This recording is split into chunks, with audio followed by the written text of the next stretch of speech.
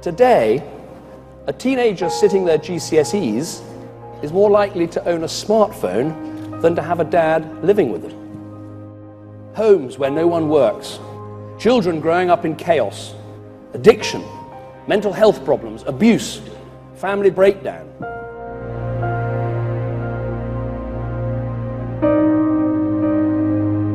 Every day, 3 babies are born in Britain addicted to heroin. Children in care today are almost guaranteed to live in poverty. Nearly 2/3 of children in poverty have parents who are in jobs. For them, work hasn't worked.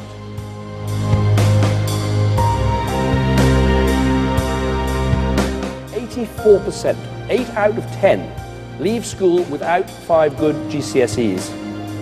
70% of prostitutes were once in care. Care leavers are 4 times more likely to commit suicide than anyone else. Britain has the lowest social mobility in the developed world. The salary you earn is more linked to what your father got paid than in any other major country.